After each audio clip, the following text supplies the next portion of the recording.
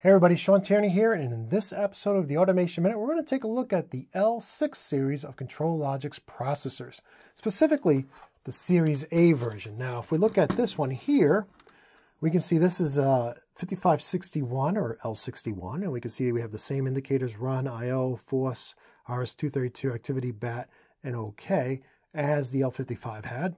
And we have the same key switch, again, the same key as the SLC 500. And if we open up the door, here we can see a spot for the battery and an RS-232 port. Now, if we come over here and look at the side here, we'll see the label. We can see the catalog number in the series. We can see the barcode number we'll use for warranty issues. We can also see, the backplane current drawer that this one uses, the firmware as it came from the factory. We can also see the manufacturing date. And if we look at the bottom of this unit, we'll see that this unit is a little different because this unit, instead of having a modular memory board, when you buy an L6, you buy it with so much memory and you cannot expand it.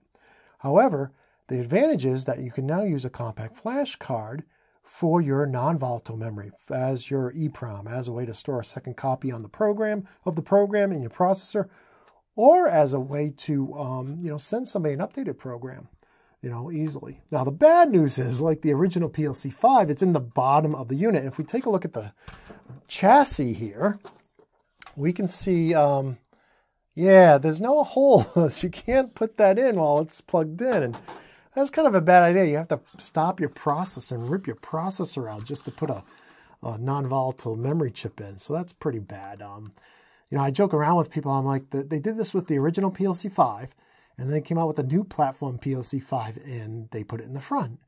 And so that guy who did the original PLC-5, he must have needed a job, so they must have had him design this because it's back in the bottom again, and it's not easy to get to. And in this case, I got to yank the processor to take it out. So it was a pretty, it was a good feature to have, but a lousy place to put it. And but that's where it goes right there. And that's I don't know what else to say about the L6. I just want to remind you that when you bought an L6, unlike when you bought an L55 or L1, you buy it at a particular memory size, and that's it. You cannot expand the memory. You can add the non-volatile, but you cannot expand the memory. And back onto that compact flash. Now, if you have a product line that makes hundreds of thousands of dollars an hour, don't go out and buy a $5 memory card to put in here as your mission critical non-volatile memory. It just makes no sense. I don't know what people think when they do that.